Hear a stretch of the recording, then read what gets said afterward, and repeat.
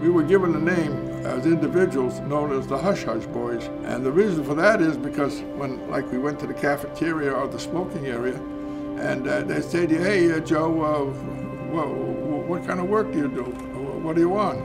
And we said, well, it's secret work and we can't tell you anything about it, and so forth. So they said, oh, you're a Hush Hush Boy, you know. So that's how we got that name, Hush Hush Boys. Up to the epic mission for which it was designed. Carry a man beyond the fringes of the Earth's atmosphere and to return him to the ground. My name is Joseph Sorota. I was born in 1920 in an area which was part of Boston, known as Dorchester.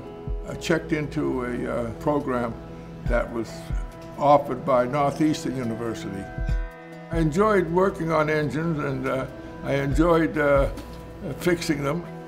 When I was hired by General Electric Company, it was at the River Works in Lynn, Massachusetts. And the fact was that England was having problems with the Nazis fighting them, and that they couldn't do much more on developing.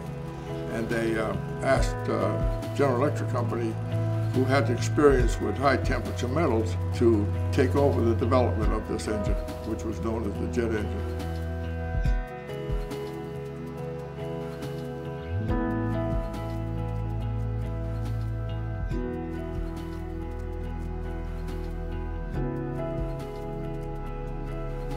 We worked on setting up the first American-designed engine, known as the IA.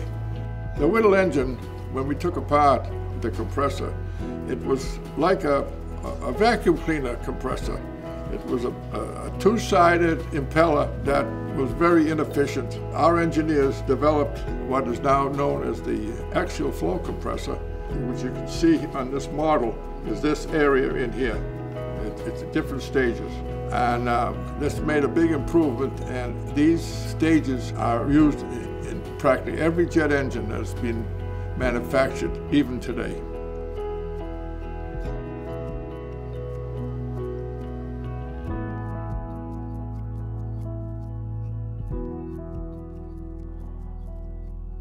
And what's surprising me today is how well and how easy it is for them to check all the major parts in the engine through the internet, whereas we have to spend a month to get the same information.